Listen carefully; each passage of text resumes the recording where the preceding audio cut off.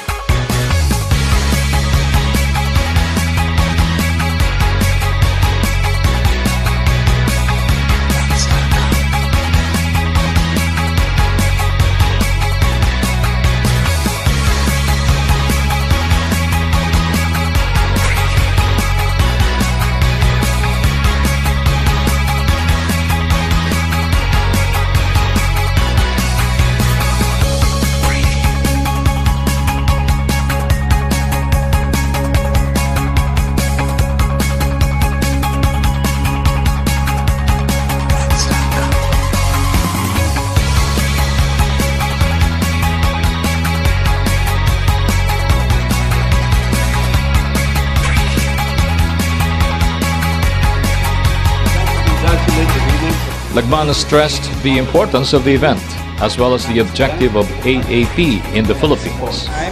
We take the opportunity to also thank all those who support motorsports in the country, including, of course, the marshals, the mechanics. So we'd like to be able to thank them because without them, we won't have races. We're celebrating our 85th anniversary this year, and we're very happy that we got this far. But we do have, aside from motorsports, as you know, we're also a big promoter of mobility in the country, which includes road safety, which is our main #1 advocacy. Meantime, Eduque gave us a quick background on how the Motorsports Awards started.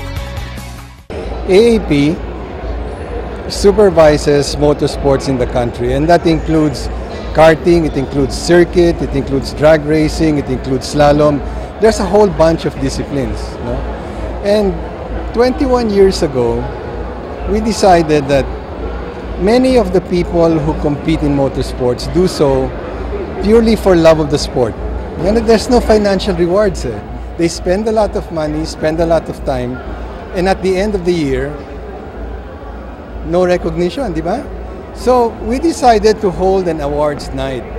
Every year, we honor those who did well in those various disciplines. It is always great to be a good driver, but the AAP officials also shared with us tips on how to prevent road accidents in the country.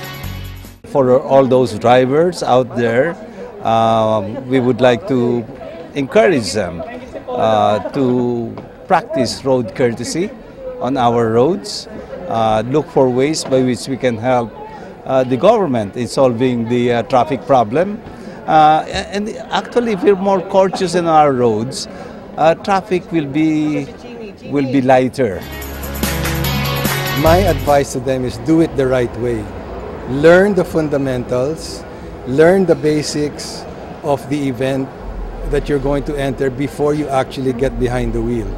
Because there's two ways to learn. One is through experience, one is through learning from somebody who knows. The learning by experience can be very painful, can be very expensive, and it's not the way to go.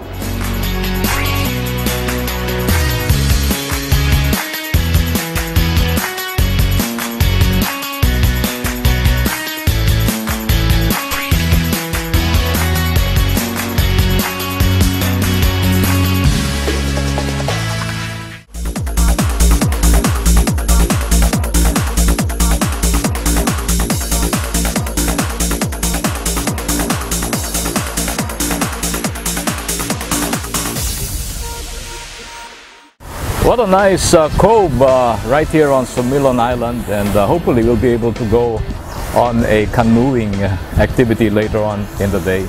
And on the right side, on my right, is of course a view of the sea, and of course the waves are a little bit rough at this time of the day, but still it offers a lot of refreshing and a different view from what we always see in the congested urban Metro Manila.